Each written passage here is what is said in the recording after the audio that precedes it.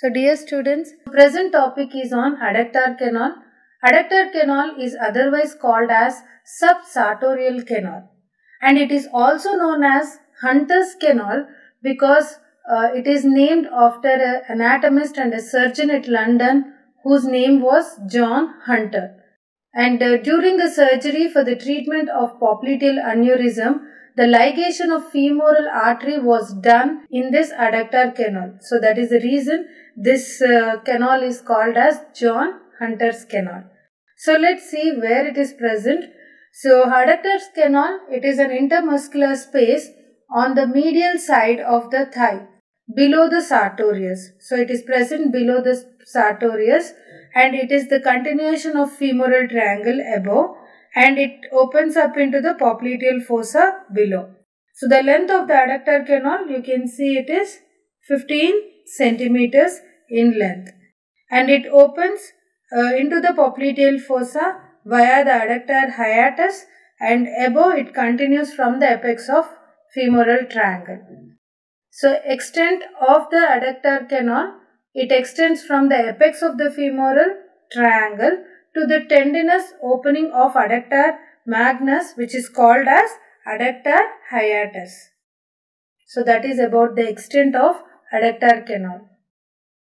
Let's see the boundaries of adductor canal. It is like triangular in cross section, having an anterolateral wall. Anterolateral wall, it is formed by vastus medialis.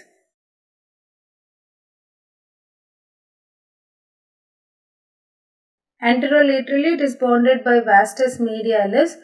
Posteromedial wall. Posteromedial wall, it is formed by the adductor longus and adductor magnus. Adductor longus above and adductor magnus below.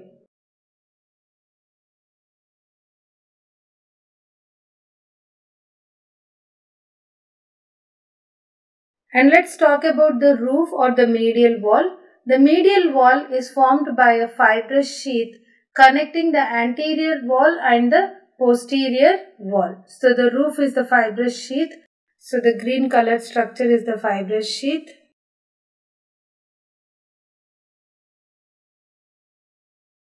And the sheath is overlapped by a muscle called sartorius.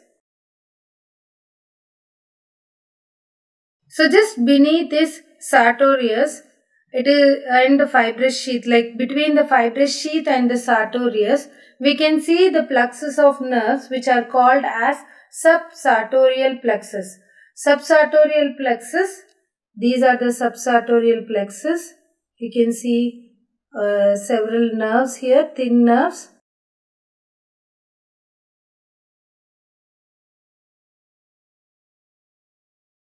So subsartorial plexus are formed by saphenous nerve, medial cutaneous nerve of thigh, and anterior division of obturator nerve. These three nerves together form plexus called subsartorial plexus. Let's talk about the contents of this adductor canal. Contents are the femoral artery, which is the chief content.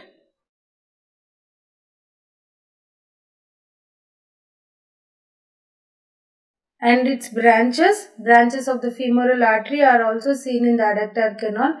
Then descending genicular branch, superficial saphenous branch runs along the saphenous nerve.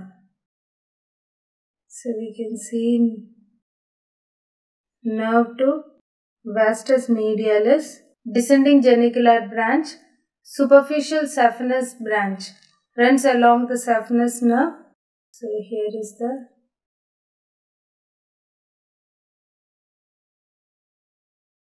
and we can also see some muscular branches which are given by the vastus medialis and other muscles which are supplied by different nerves. Then femoral vein, which is along with the artery. And here the bone is the femur, which is the thigh bone. This is the anterior side, and here is the posterior aspect. So the femoral vein lies posterior to the femoral artery in the upper part and becomes lateral to the artery in its lower part.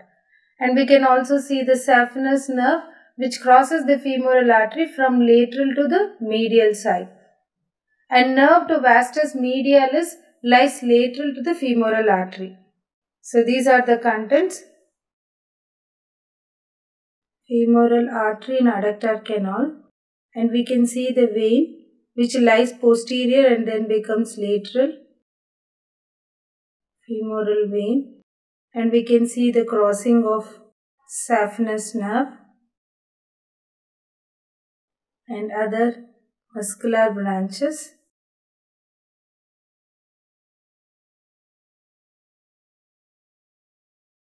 So the nerve to vastus medialis is also appreciated, which supplies vastus medialis muscle which lies lateral to the femoral artery. Nerve to vastus medialis. And two divisions of obturator nerve are also seen, anterior and posterior division. Anterior division gives off a branch to form subsartorial plexus which are along with the femoral artery.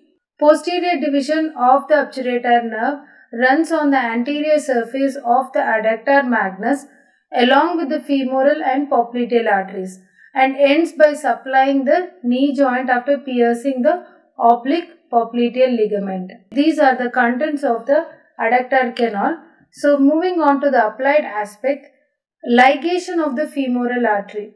It is done in the adductor canal during the surgery of popliteal aneurysm. So what is the aneurysm? When an artery is branching, usually at the site of the branching, if there is a weakening of the wall of the blood vessel, forming a balloon-like outpouching is called as aneurysm. So if such popliteal aneurysm is seen along the popliteal artery, so to correct this popliteal aneurysm, we need to ligate the femoral artery to prevent the hemorrhage. So the ligation of the femoral artery is done in the adductor canal during the surgery for popliteal aneurysm. So this completes the adductor canal, which is short but very important in clinical aspect. Thank you.